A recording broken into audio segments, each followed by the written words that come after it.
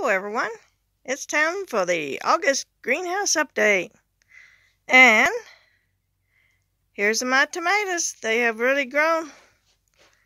They are sitting in a bathtub of worms, earthworms that are composting leftovers from the kitchen.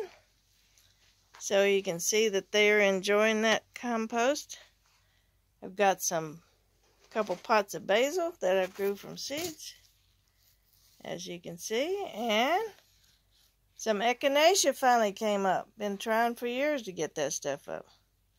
Didn't know you had to put it in the refrigerator for a while. And there's one Malibu red spinach. Trying that this year. And you know that if you've been watching us, all the tomatoes that we put in the garden died. So I have been taking the suckers off the big tomatoes and have been rooting them. And you can see that they are rooting. They look pitiful for a while, but then they catch on, and so I've got almost 2 6-packs worth of free tomatoes that's come up from roots. I've rooted from the suckers.